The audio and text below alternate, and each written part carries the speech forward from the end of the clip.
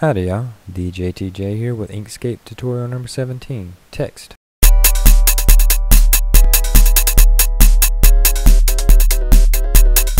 So to select the text tool, you just go to your toolbox and you'll see the A icon. You can also press T as a quick command. Then you just need to left click anywhere in your window.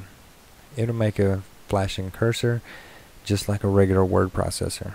Now you just type your text. Select the selection tool.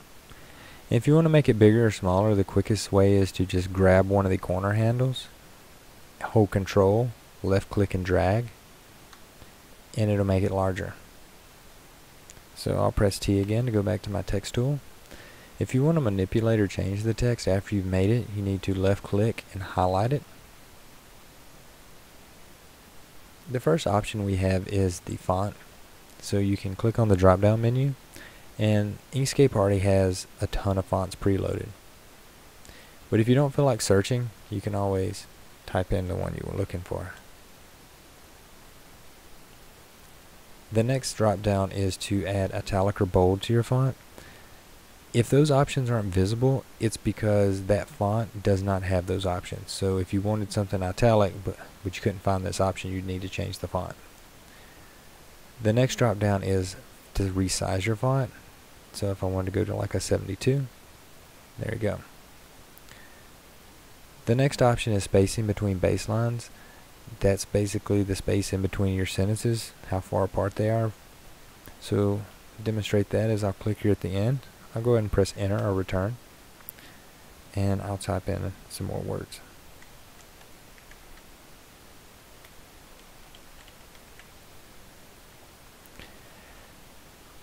Alright, so highlight that, and then if you click on this spacing between baselines, you can make that spacing bigger.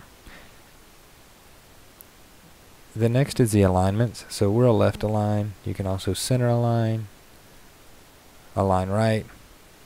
The justify only works if you have your text inside a shape. It's usually made to fill in shapes with text. So if you were working with a layout, like your magazine layout, you could draw boxes and justify your text in those boxes.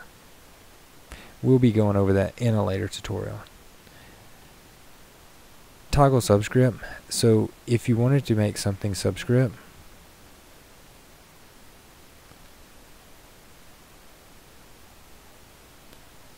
you'll just need to type it and highlight that, and then you'll see it. It's really tiny, and then you would have to play around to adjust that size.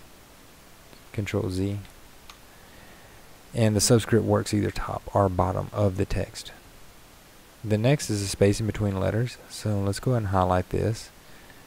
And if you bring it up, it'll start putting spaces in between those letters in pixels.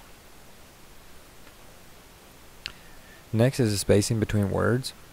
So if I had a hard return here, a space, then I highlight those, I can start bringing this up, and you'll see that the is moving away.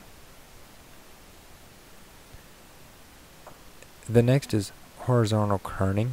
Now the way horizontal kerning works is if I go ahead and put my cursor in between two letters and then I start moving this up, it will move just those two letters apart, as opposed to this one, which moves all the letters in the text block. Vertical shift. So let's go ahead and highlight just this and start raising it. It's going to drop the letters down. They're still going to be on the same line. It's just some will be dropped down. And you can make some nice falling letters that way. And finally, character rotation. So if you start bringing this up, it will rotate the characters.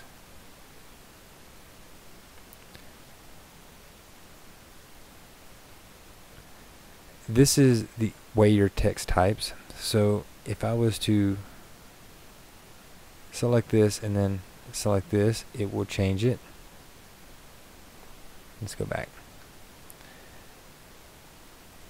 So if we go ahead and select here and I start typing, you'll see that.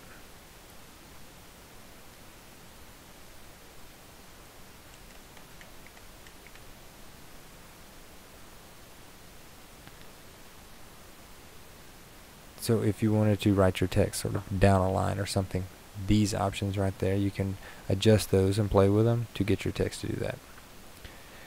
Now there's one other thing with the text tool that I want to show you guys real quick.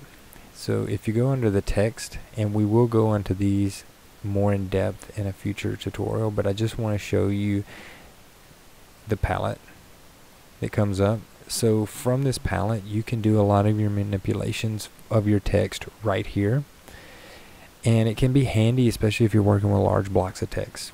Whatever text you have selected shows right here. So if I wanted to edit my text in a block format right here, then I press apply, it'll do that. This is also really handy if your text is all over the place, or maybe on a path or somewhere, and you just want to see what the text would normally look like in a very static manner, so you can edit it and change things. That's the best way to do it. And that's the basics of the text tool. Join us for our next Inkscape tutorial, number 18, layers. Thanks for watching.